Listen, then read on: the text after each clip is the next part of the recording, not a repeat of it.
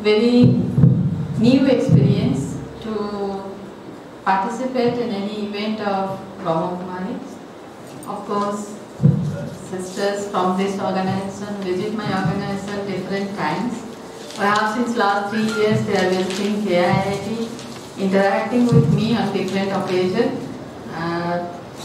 Last month, perhaps there was a grand function in Sahib Nagar. They also invited me, but I am a little bit more engaged in academics and academic leadership, so in the organization, so it was not possible on my part to participate.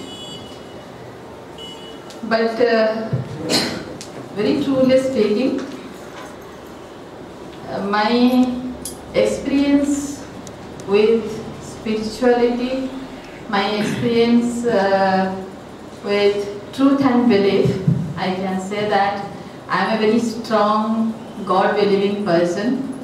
Of course, I don't that much believe that we should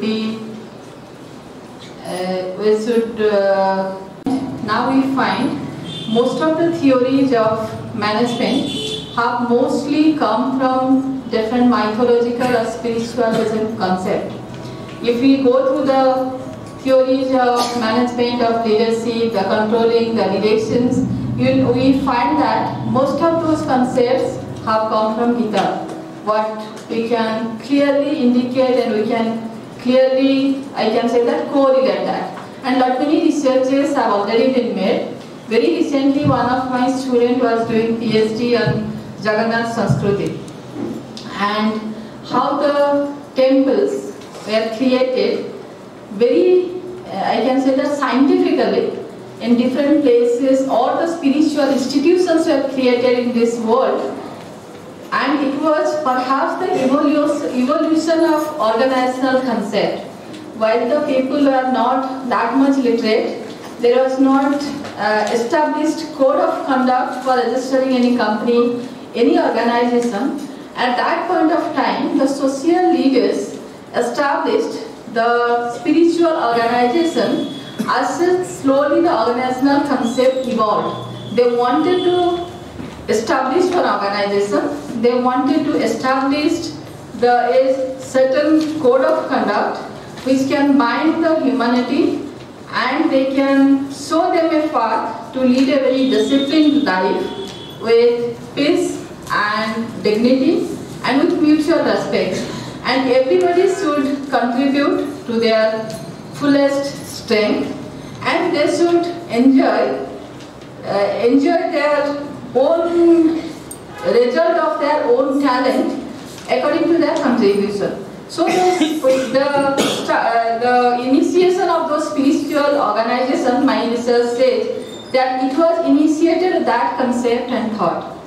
And in the coming to the change management, while we talk about the change management, normally all the professors in change management, today while we go for the research of change management, always this concept is very much connected to the environment. All the essence of all the education, now all the researchers are trying to connect it to the environment. Of course, the education, the science, the management concept have evolved from the nature itself. Every day we see that in the morning is coming, then again night is coming, and we are slowly going through that changing phases. And today we find that in this season we see lot many marigold flowers in the garden, and with just extent, suddenly in the morning, one day morning I find all those beautiful, the largest flower, those who are looking so beautiful, one day morning we find that all the flowers are they are dried, and we are planning to just take it out and trying to put other seasonal flower in that place. But we are not getting stressed out of that. Nobody is getting stressed out of that. It's because we are having the enough confidence that whatever the nature is doing, we are very much connected to that, and we are having sufficient confidence on nature that whatever will be taking the place, it is as per the time, and requirement of the whole human being. And the people slowly get connected to that, they love it, they grow with that, again they enjoy their lives with time, with whatever we get in the morning, whatever we get throughout the month, throughout the season. Then a new thing again takes the place. But while we go through this transformational phase, I can say that we never meet with the stress, we never go for the conflict, because it's very close to our heart and it's very close to our soul. Our soul recognizes that our soul has, and this earth is created, and it is not, this is the way of nurturing us. And in IT, I can say the IT people, those who are drastic changes had happened in IT sector and technology sector, while Lord King had laid off the British Airways, mostly in mid of 80s, the exact year I don't remember, perhaps it is 1984 and 85. While Lord King laid off the British Airways was going through a very, I can say, the very crucial phase. It was at the verge of closure while he took up the charge in 1981. And while he took up the charge, and he took the drastic change to laying off the British Airways, while his employee was around 59,000, and suddenly he got down to 39,000. People thought that, but he communicated the thing in such a way that it was convincing to all the people. While we said he was convincing to all the people, all the staff, all the stakeholders, the investors, that means it was convincing to our soul. The people were very much scared that they will be losing the job, they will be losing the whole industry, one of the largest industry. But while he slowly did it and took up the charge, and then suddenly in the next year, it was one of the most profit-making airways of the world, then everybody accepted it nicely. But that transformation, he made it so smooth, and communication was so transparent, and it was touching to the heart of each one of the stakeholders connected to that. Perhaps nobody reacted to that. Another one example I would like to give, that was about our Larry Page, who is the founder of Google. Larry Page and Sergey, both of them are the founders of Google.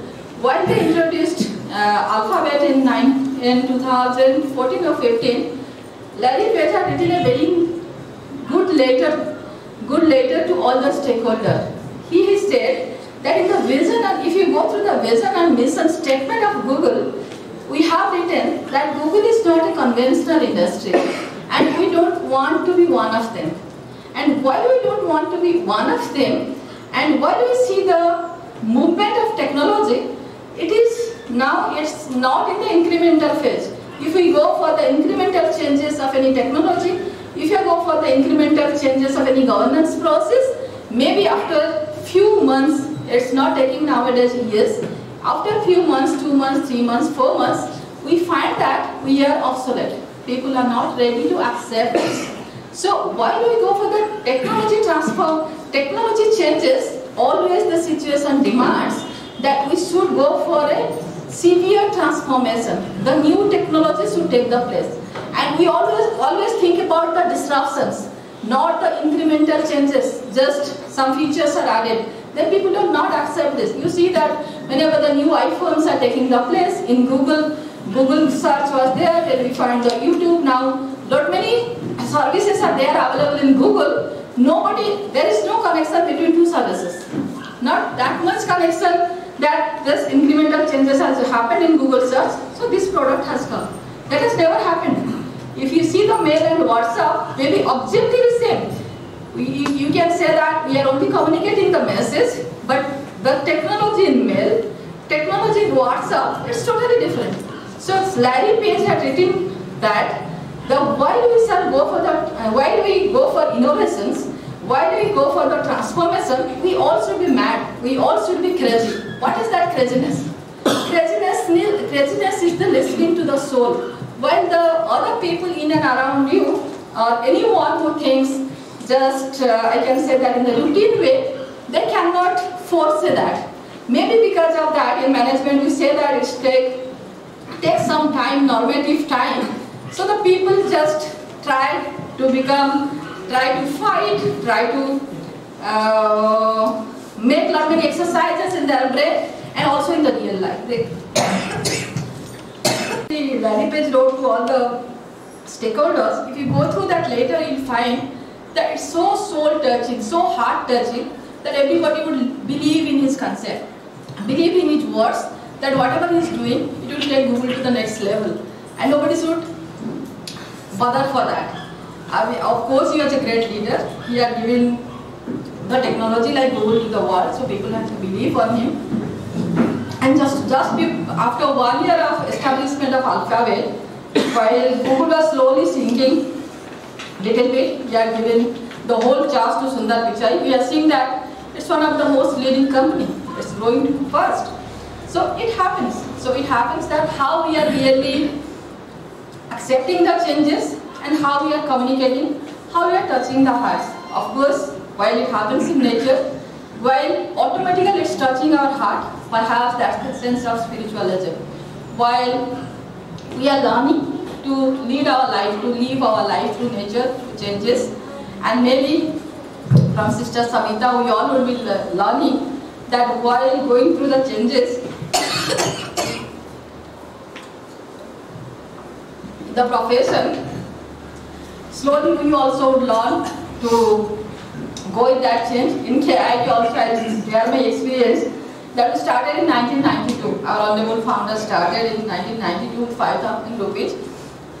I joined in 1996.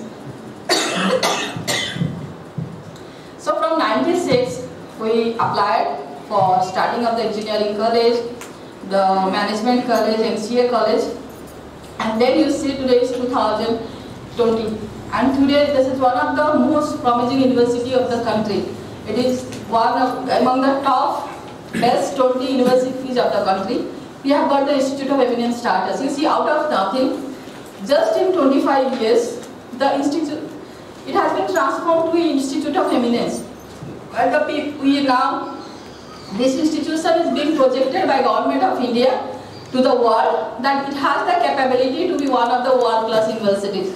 We are among top 1,000 universities in the globe. Now Government of India is telling you have to be among top 500 in the next 5 years. After giving the Institute of Eminence status, some targets have been given to the university. So we are also trying to cope with that change. You think that we joined with nothing, only perhaps no land was there also in KIIT, there were 2 rented buildings. We just completed our meeting. Not only me, like me, 10, 15, 20 people. We thought that let's see what is happening, let's apply. If approval is coming, it's fine. Of course, everybody had confidence in the words of the founder. So what is that confidence? That's the belief of the soul.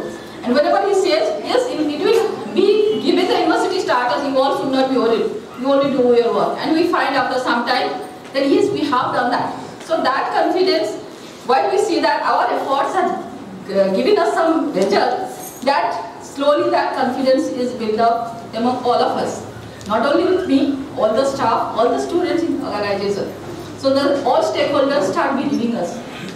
So in that way, when we start believing, then the truth, then we search for the truth, then truth is established. Maybe from the deliberation of Sister Samanta, we all will be learning that how to modulate our inner technology, that we can search for the truth, and how to build up the way to connect to the truth and to enjoy that, to enjoy the fullest form of ourselves.